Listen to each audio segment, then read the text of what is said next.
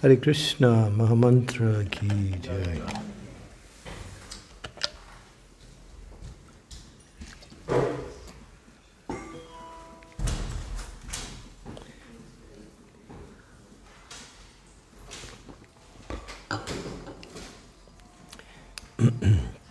In a couple of days, I think it's Wednesday, there is a yearly festival that is celebrated all over the ISKCON world, which originated in the pastimes of Sri Chaitanya Mahaprabhu.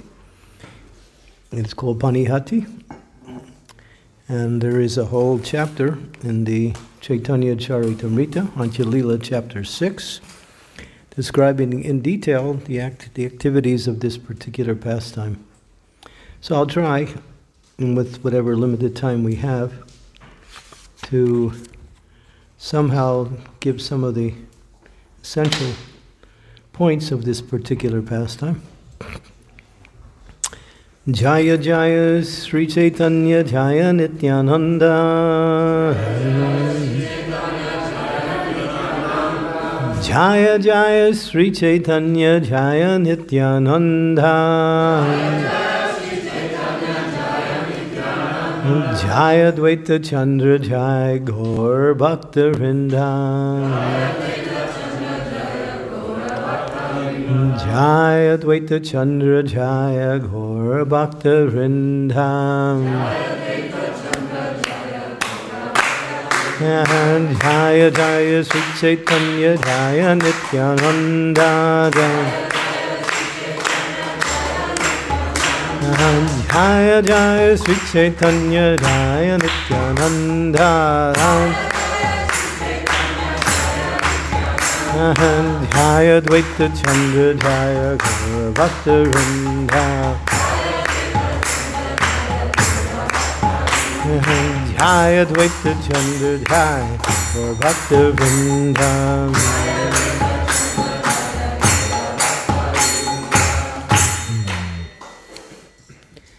So we'll read a little bit about this pastime.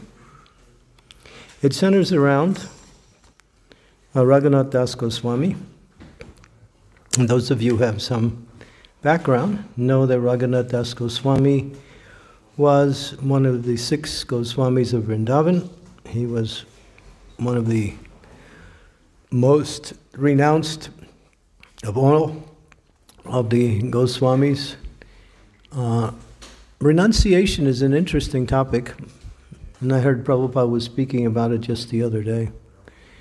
That renunciation, before we start, Om Gyantimirandasya Gyanajana Salakaya Chaksu Unmilitam Yena Tasmai Shri Gurave Namaha Nama Om Vishnu Vadaya Krishna Prestaya Bhutale Srimakti Bhakti Vedanta Swami Iti Namine Namaste Saraswati Deve Gauravani Pacharine Nirvishesha Shunyavadi Astyatya De Satarine Vanchakalpa Tarubhischa Kripa Sindhu Bhaivacha Vidhitanam Bhavanebhyo Vaishnavebhyo Namaho Namaha Jai Sri Krishna Chaitanya Prabhu Nityananda Sri Advaita Gadadhar Sivasari Gaur Bhakta Vrinda Hare Krishna Krishna Krishna Hare Hare Hare Rama Rama Rama Hare Hare.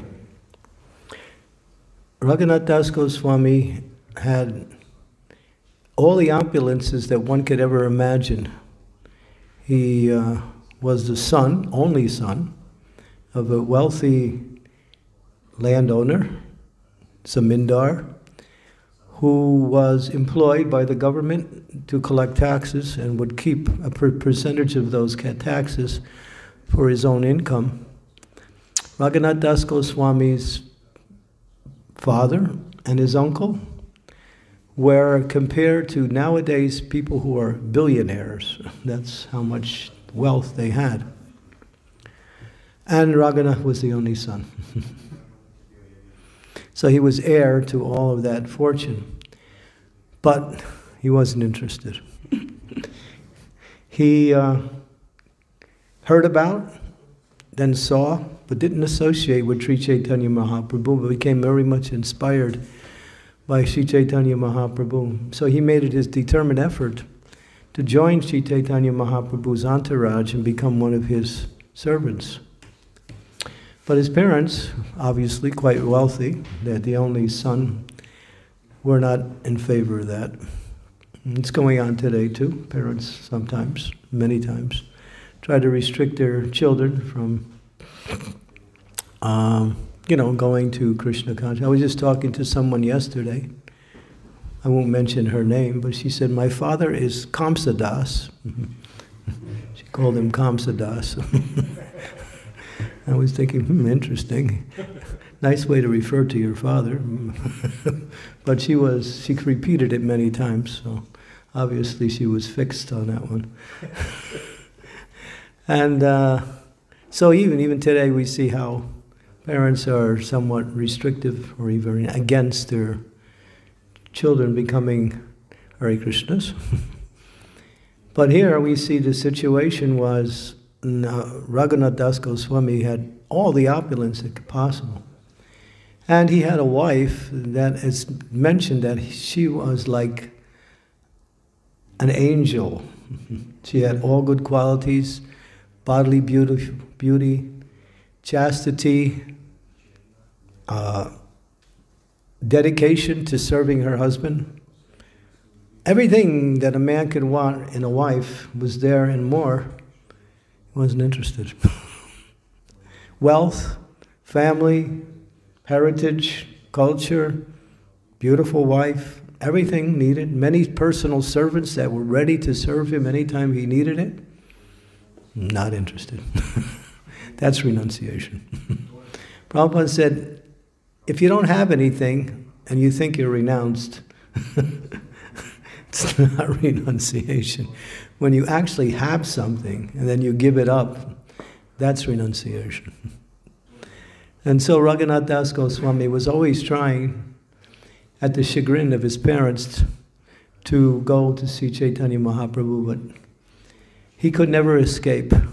Finally, he found one opportunity, and he tricked his guards, because they used to keep 11 guards around him all the time, so to make sure, because he used to run away, they would bring him back. So they would always increase the guards every time he ran away. So, on the plea of wanting to talk to the head pujari, Balaram, and there was some discrepancy in the worship in the deity family deity, he somehow or other tricked the guards and he got away. Now he was determined to meet Chaitanya Mahaprabhu and join Mahaprabhu, because Mahaprabhu knew about him, but Mahaprabhu sent the word that he should stay there. When the time was ready, Krishna would cut him loose from his attachments. So it seemed like the time had come. And now he was on his way. But when he was on his way, he happened to come across a gathering, a small gathering of Lord Nityananda and some of his disciples. Realizing this was Sri Nityananda, the very intimate associate, and of course, what you might say, Lord Balaram himself, he saw Lord Nityananda from a distance. And I'll see if I can find that place. And he said, sitting on the rock under the tree on the bank of the Ganges, Lord Nityananda seemed as effulgence as hundreds and thousands of rising suns. Many devotees sat on the ground surrounding him. Seeing the influence of Nityananda, Raghunath Das became astonished. Jai Sisi Gaur Nitai Ki Jai. Raghunath Das offered his obeisances by falling prostrate at a distant place. And the servant of Nityananda Prabhu pointed out, there is Raghunath offering obeisances from a distance. Hearing this, Lord Nityananda said, you are a thief. Nice way to get greeted after you pay obeisances. You are a thief. Now you have to come and see me. Come here, come here. Today I shall punish you. Whoa. Coming from Lord Nityananda. The Lord called out, but Raghunath Das did not go near the Lord. Then the Lord came and forcibly caught him and placed his lotus feet on Raghunath Das's head. Wow, that's pretty good, huh? That's called mercy personified. Lord Nityananda by nature is very merciful and very funny. Being merciful, he spoke to Raghunath Das, "You are just like a thief. For instead of coming near, you stay at a distant place. Now I have captured you. I shall punish you. Make a festival and feed all my associates yogurt and chip rice." Hearing this, Raghunath Das was greatly pleased. Raghunath immediately sent his own men to the village to purchase all kinds of edibles and bring them back. Raghunath Das bought chip rice, yogurt, sweetmeat, sugar, bananas, and other edibles and placed them all around. As soon as the word got out, a festival was being held. All kinds of brahmanas and gentlemen arrived from everywhere. Thus there were innumerable people. Seeing the crowd, Raghunath Das arranged to get more edibles from the village. He brought 2 or 4 large, round earthen pots, obtained 5 or 7 especially large earthen pots, and in these pots a Brahmin began soaking chip rice for the satisfaction of Lord Nityananda. In one place, chip rice was soaked in hot milk in each of large pots. Then half the rice was mixed with yogurt, sugar, and bananas.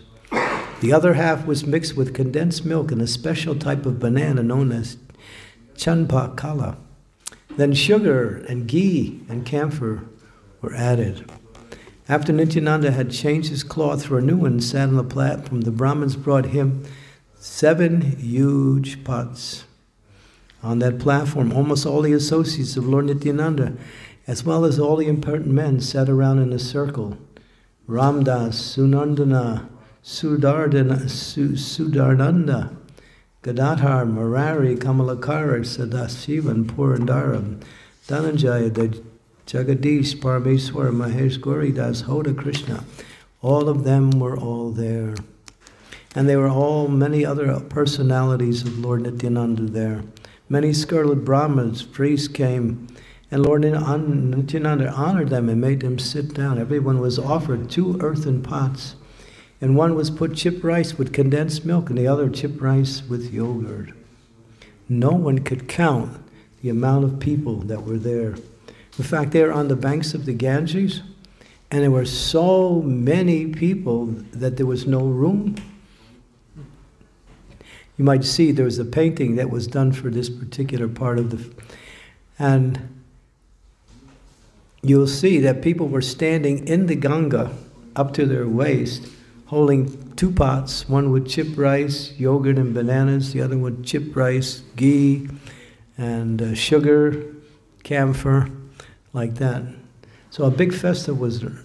And then everyone started to, on the cue of Lord Nityananda, take prasadam.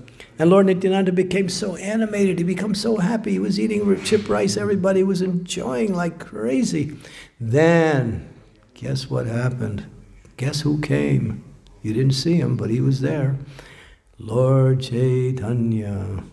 He appeared, and he thought, oh, my devotees are having a nice festival. I'm glad I came. And then Lord Nityananda and only a few of the most confidential associates could actually see Lord Chaitanya. And Lord Nityananda was going around to everybody's pot and taking a little bit of the chip rice, and he was placing it like this, and everybody's saying, what is he doing? But what he was doing, he was feeding Lord Chaitanya. And no one could see. Maybe 1 or 2 could see. Only those who were very elevated could see. And he was feeding, Lord Chaitanya was eating a little bit of chip rice from all the different pots. And goes on. And Lord Nityananda said, and then of course Raghava Pandit came. Raghava Pandit is another personality. He's famous for his cooking. And there's a whole section called Raghava Jalis. Jalis means bags. He used to make wonderful, wonderful preparations for Lord Nityananda and put it in these bags, and then him and his sister Damayanti, they would distribute it to Lord Chaitanya. One time Lord Chaitanya was sitting in his room in the Gambhira. This was toward the end of his Leela. And Govinda, his servant, was there. And Govinda said, my Lord, you know, all the devotees, including Raghava Pandit and Damayanti, they've been cooking for you for the last month. And they've been giving me all of these preparations for you. But every time I give it to you, you say, put it away. Now the whole room is full. And the devotees are asking me, how did the Lord like my preparation? And I don't know what to tell them. Lord Chaitanya said, why don't let your mind bother you. Just bring it, bring it, bring it. So he brought it, he ate everything in the whole room in one place. Because he's called Vishwambar. Vishwambar means one who can eat everything in the universe. Vishwambar means one who nourishes the universe, but he can also become the Supreme Personality of Godhead in all his opulence. And to him, to eat a full room full of prasadam is like, it's just like taking a snack. It was nothing. So he came and he said, my dear Lord Nityananda, I have offered some food to my deity. Please come. And I want you to take this prasadam. Lord Nityananda replied, let me eat all of this food here during the day, and at night I shall come to your place. Mm-hmm. I belong to a cowherd community of boys. I belong to a community of cowherd boys. And therefore I generally have many cowherd associates with me. I'm happy, and we eat together and picnic like this on the sandy beach of the river. And Lord Nityananda made Raghava Pandit sit down and gave him 2 pots also of chipped rice. When the chipped rice was served to everyone, Lord Nityananda brought Lord Chaitanya and started distributing their rice like that. Then, after some time, Lord Chaitanya actually appeared in person. Everyone can see him. And then Lord Nityananda offered Chaitanya Mahaprabhu a place to sit, and then the 2 brothers began eating chipped rice together. Seeing Lord Chaitanya eating with him, Lord Nityananda Prabhu became very happy and exhibited many symptoms of ecstatic love. Lord Nityananda ordered, all of you eat! Chant the holy name Hari. Immediately the holy names Hari, Hari resounded, filling the entire universe. When all the Vaishnavas were chanting the holy name, Hari, Hari, Hari, Hari, Hari, Hari, Hari, Hari. And eating, they remembered how Krishna and Balaram ate with their companions, the cowherd boys, on the banks of the Jamuna River. And so this festival went on, and all the devotees had a wonderful. Then the shopkeepers from many villages heard about the festival, and they came arriving and wanted to sell chipped rice, yogurt, and sweetmeats and bananas. They came to make money. All of them came bringing all kinds of food. Raghunath Das purchased everything. Then he gave them price for the goods, and after he gave them their price for the goods, he sat all the shopkeepers down and fed them chipped rice and bananas and many other nice things.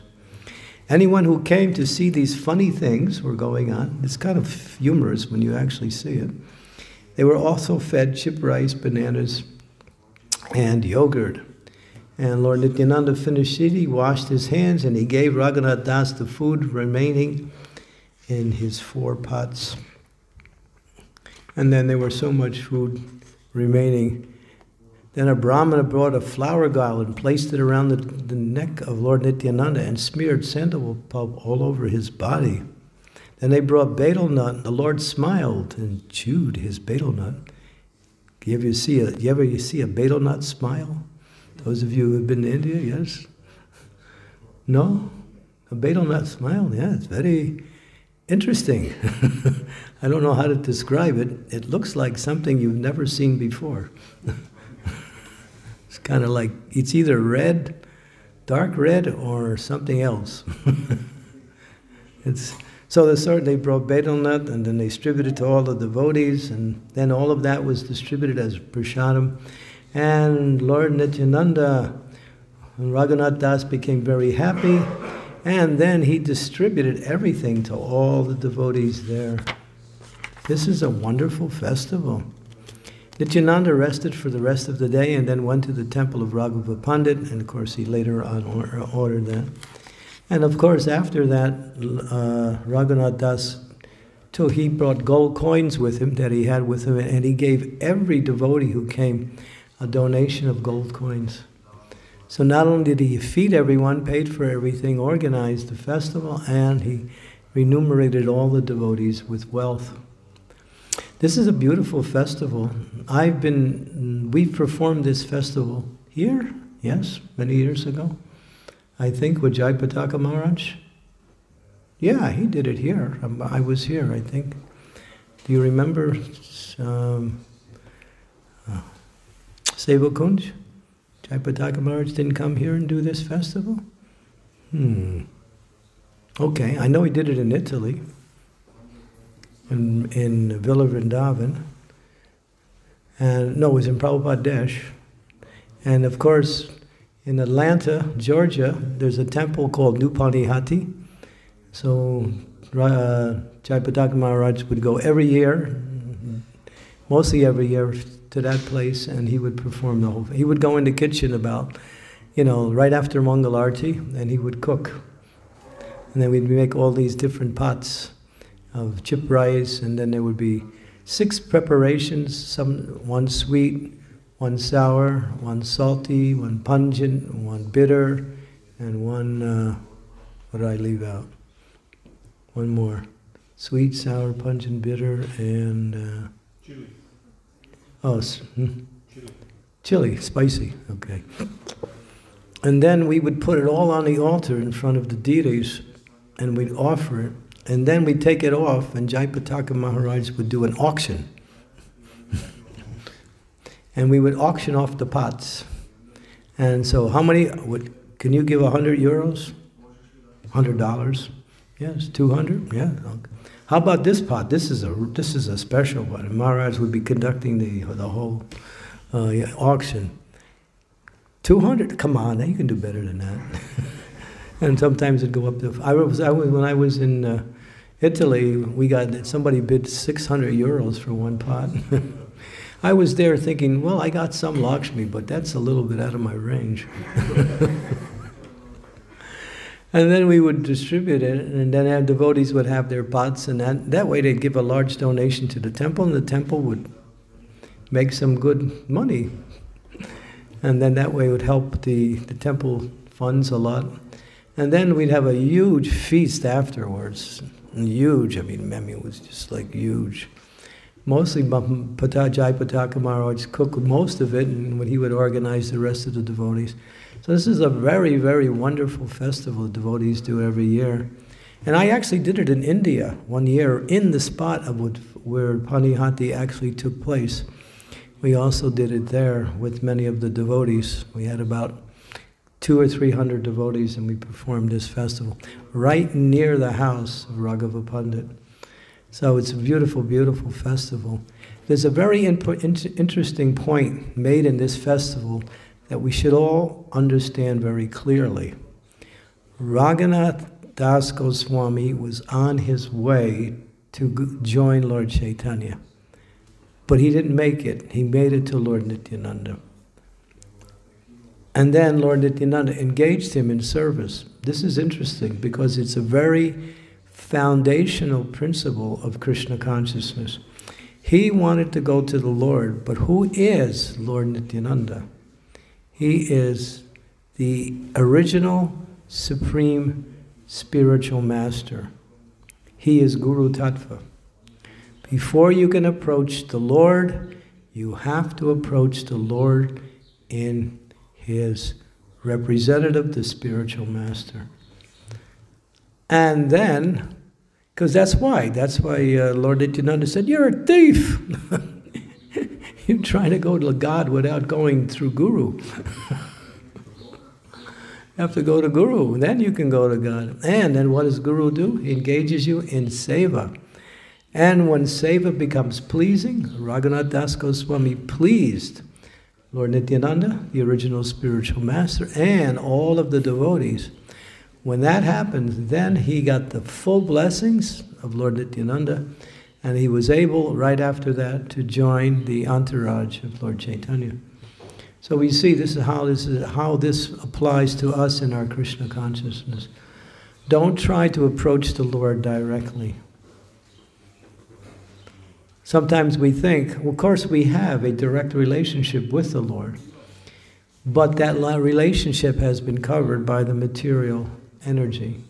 And being encased in the material energy, we have to break through that casing through the principle of mercy. And there's where the Guru comes in. He gives that mercy in the form of engagement in devotional service. So without that devotional service, or without that attitude to serve the spiritual master, who's the representative of the Lord, and the Vaishnavas, because that's also important there. One who thinks, well, I can just serve the Guru and that's enough. No. You'll never get the blessings of the Lord if you simply serve Guru. You have to serve the Vaishnavas too. Serving the Vaishnavas means serving the Lord in a way that is very pleasing to the Lord, because the Vaishnavas are very dear to the Lord. So those who really want to understand the deep principles of devotional service must make it a conscious effort to serve their spiritual master by serving the devotees. How to serve the devotees means you have to think of ways on how to serve the devotees. If we think, well, if I get the opportunity, that's nice. If I don't, then it's also no. And that's not going to work. Doesn't work. You've got to be proactive. You have to think, let me think of ways to serve the devotees. And as Prabhupada used to teach us, the more you serve the devotee of the devotee of the devotee of the devotee of the devotee, and he said 100 times down the line, the farther down the line you are, the more you are dear to the Lord. There's those who want to go directly to the Lord. The Lord's not interested in that, unless they have already gone through that mood of Vaishnav Seva. When Lord Chaitanya was performing his Mahaprakash Leela, 21 hours giving benedictions to the devotees, after the devotees had given him a beautiful bath of various kinds of substances right in the home of Srivas Thakur, the Lord noticed one elderly lady. She was standing in the Ganges, and she was filling the pots that were given to the devotees. Like, they made a line from the Ganges all the way to Lord Chaitanya, and they were passing the pots, and then when and it was Advaita and Nityananda who were bathing Lord Chaitanya. Lord Chaitanya saw that lady in the Ganga, and he turned to Srivas, he said, "Who is that?" Srivas said, "Well, that's my servant. Her name is Duki." "Oh, Duki. We should now give her the name Sukhi." Sukhi means happy. Duki means miserable. So now she became blessed. Whether she liked it or not, she became happy. She liked it, obviously. So that was the Lord. He could do that. He could just simply look at you and give you love of God, and all of a sudden you're in ecstasy, you're rolling on the ground, you don't know what happened. That was Lord Chaitanya. He was so merciful. But when he saw someone serving the devotees in a nice way, the Lord was especially merciful like that. And that's how he trained his devotees. Every devotee that followed Lord Chaitanya were always serving the other devotees. Of course, they were always interested in being with Lord Chaitanya, but they were always actively serving each other. Now this is Krishna consciousness. And that's how things expand. Sometimes we think, how do we expand this movement? That's the secret. The more we serve the devotees, of course, we have to serve in a way that is done, that the devotees become pleased and Krishna consciousness pushes on. It's not that we can just, giving prasadam to the devotees is one of the ways to serve the devotees. Giving gifts to the devotees is one of the ways to serve the devotees. Speaking confidential subject matters to the devotees, or just developing friendship with the devotee is a way to serve the devotees. And that devotee seva is really the highest form of bhakti. Lord Chaitanya taught that and exhibited it himself. He came, Lord Nityananda, he was serving all the devotees by engaging Raghunath Das Goswami in service of the devotees. Even Nityananda was serving everyone. The Lord likes to serve his devotees more than the devotees like to serve the Lord.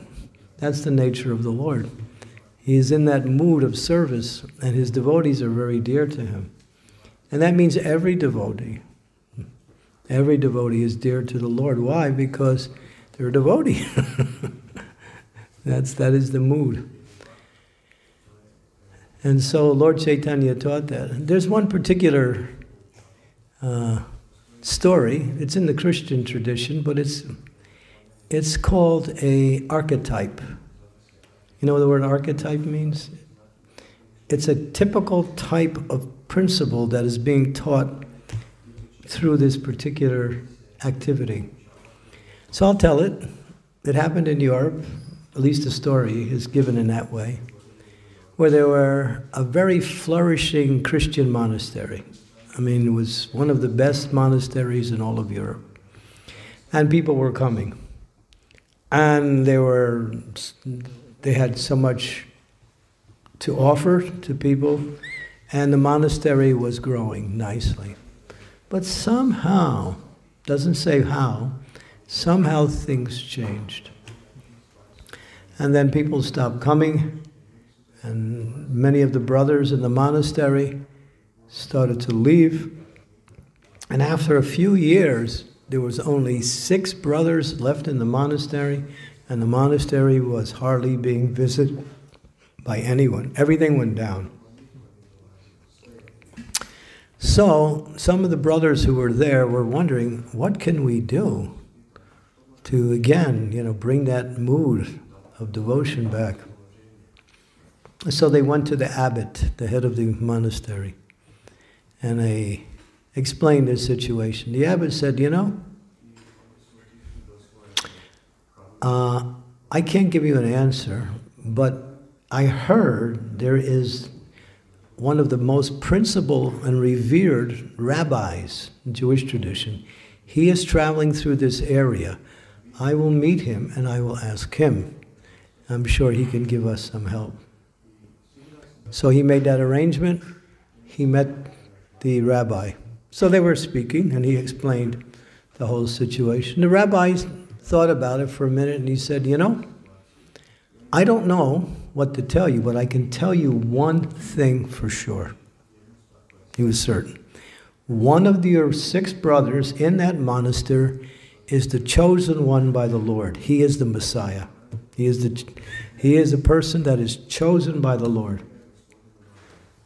So the abbot said, well, which one? He said, I don't know, but I know one of them is there.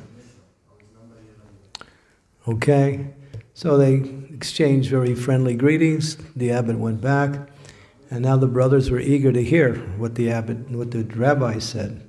So they sat around, and then he explained, he said, well, he didn't give any real solution, but he did say one thing.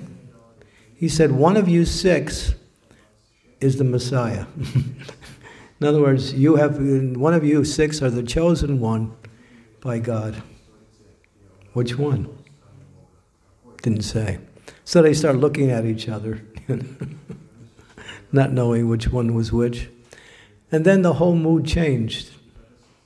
And they were starting to see, well, Brother John, he gets angry, but he's always right. And, Brother Luke, well, he sleeps a lot, but he works hard.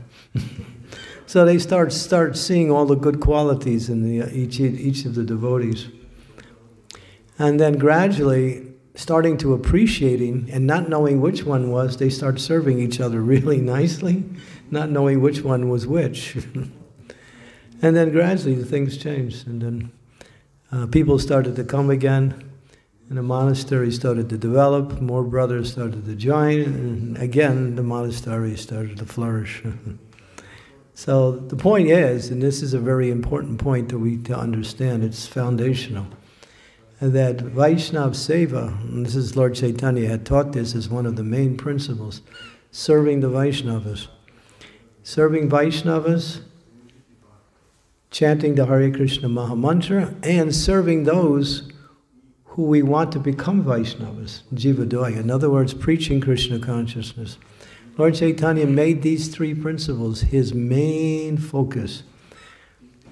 Chant Hare Krishna and develop a taste for chanting. Serve the Vaishnavas and preach Krishna consciousness. These are the three principles Lord Chaitanya focused on in expanding his movement all over the world, which are the principles that we adhere to today. So you can see from this festival, this Panihati festival, the cover of this particular volume of Chaitanya Charitamrita has a beautiful picture of all the devotees sitting around Lord Chaitanya and Lord Nityananda. And they're all there, and half of them are in the water, and half of them are on the land, all enjoying this wonderful festival of Panihati. And this beautiful festival. I remember I used to be a cook. Used to be. And I was a cook, and we had a brahmachari ashram in New Vrindavan. It was just brahmacharis. And I was there. We were in the mountains all by ourselves. We had 3 farms. We had a grihastha farm. We had a farm with mixed devotees, and we had one brahmachari ashram.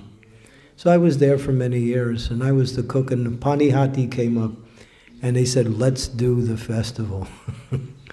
So I had to make the whole Panihati festival. We got the chip rice. I don't know how we got it, but we got it.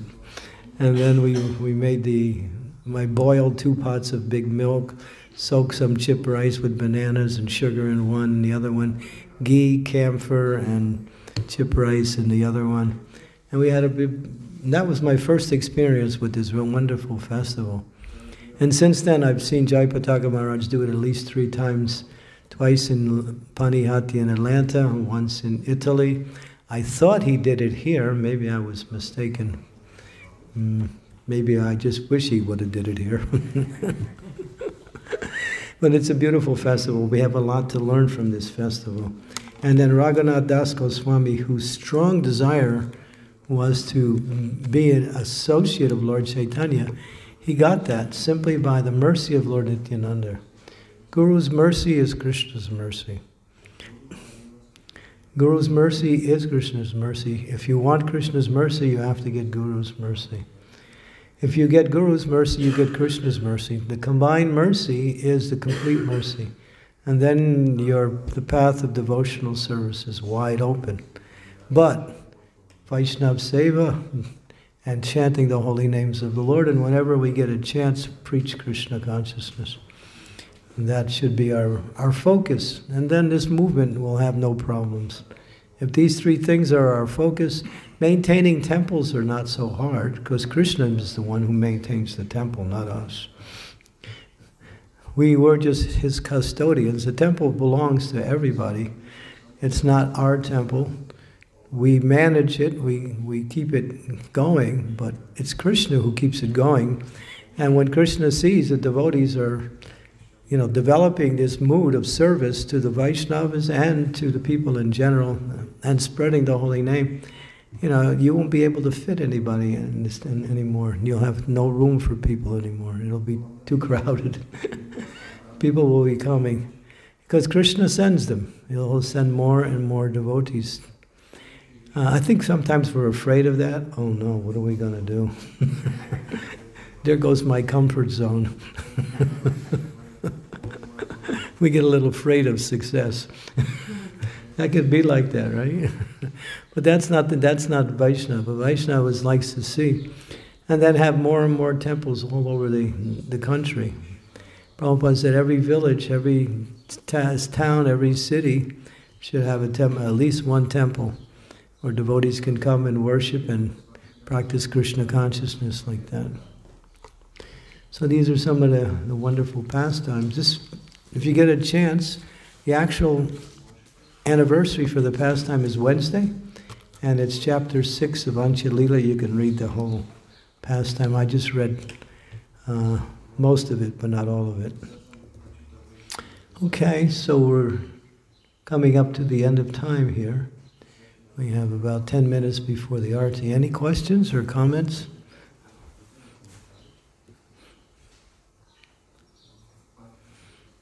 Yes, Matala? Matko. Matko, okay. This might seem like a banal question, but it occurred to me today. Okay. Chipped rice. Mm-hmm. You never seen chipped rice? I've never seen chipped rice. Okay, it's another name for it is called flat rice. Yeah, I think some devotees who've been to India, they know what chipped rice is, right? Flat rice, right? Chira, right? Right? Chira dahi, chira. And dahi means yogurt. Chira dahi. It's flat rice, chipped rice. And it's very nice. But if you eat it the way it is, it's not so nice. You have to soak it in some kind of yogurt or milk or something like that. Condensed milk also. Okay. Anything else? Any other comments, questions?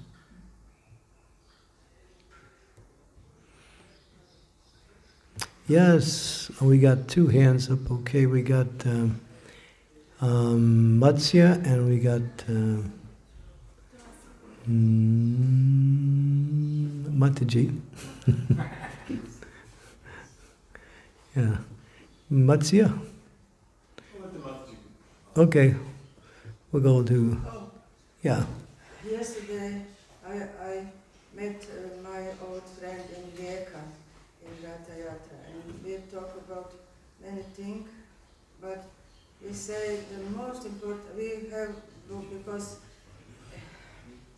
we are old, my friend is also old, we have many problems like pain in leg and so many problems, and the conclusion, my conclusion was the most important thing is that we are happy, sukhi. We are sukhi. Yeah, sukhi. Happy means chant Hare Krishna. Happy means taking Krishna prasadam. Happy means dancing. Happy means serving the devotees. When you serve the devotees become happy by your service. You become happy automatically when you make the devotees happy. That's the way to become happy, is make other people happy. Mm-hmm. Yes, this is perfect. Make other people happy. Yeah, try to figure out how to make people happy. I know how to make, what's his name? Well, I'm really good with names tonight. What's his name? He's here. He's in the kitchen. Gaur Mitra. All I do is tell jokes, and he's so happy. You know, I just think when I see Gaur Mitra, I have to come up with more jokes, you know. And he just laughs like, you know, like Madhu Mangal, you know. So, you know, we have to figure out how to make the devotees happy. Sometimes that looks a little mundane, but Lord Chaitanya used to tell jokes all the time. So.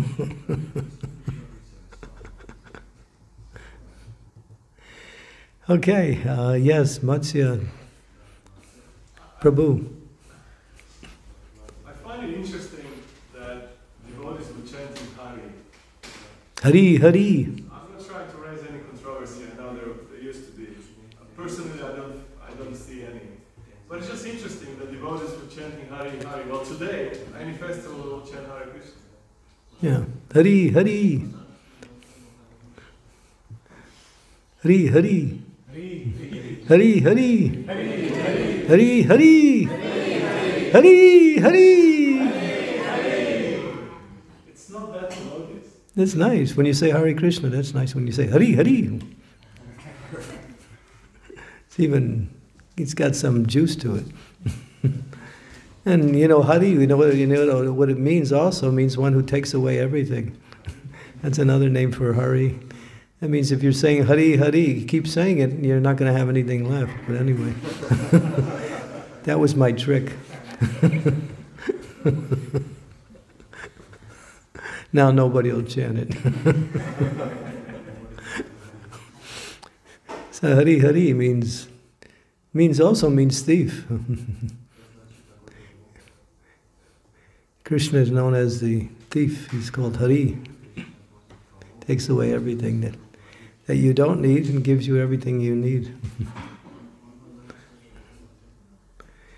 Okay, but yeah, that's what they were doing. Hari, Hari, Hari, Hari, Hari, Hari, Hari, Hari, Hari.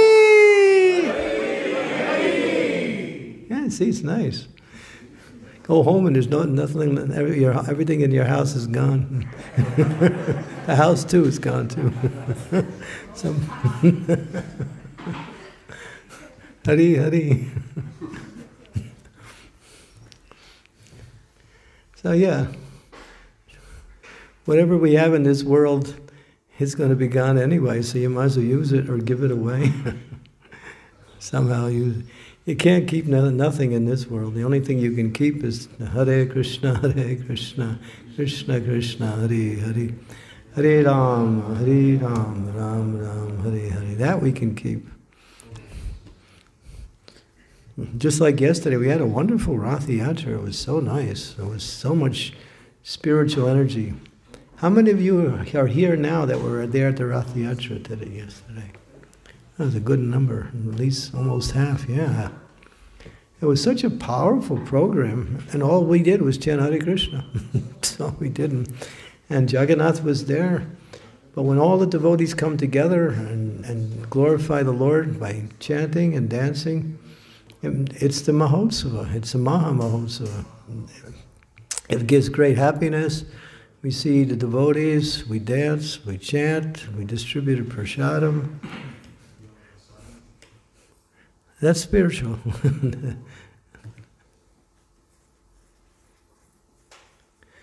So yeah, this is in the summertime we can do more and more of that too. Okay, so we'll stop here and thank you very much. Shri Panihati Dham ki jai, Shri Chaitanya Mahaprabhu ki, Shri Nityananda Ram ki, Srila Prabhupada ki, Gaur Premanande.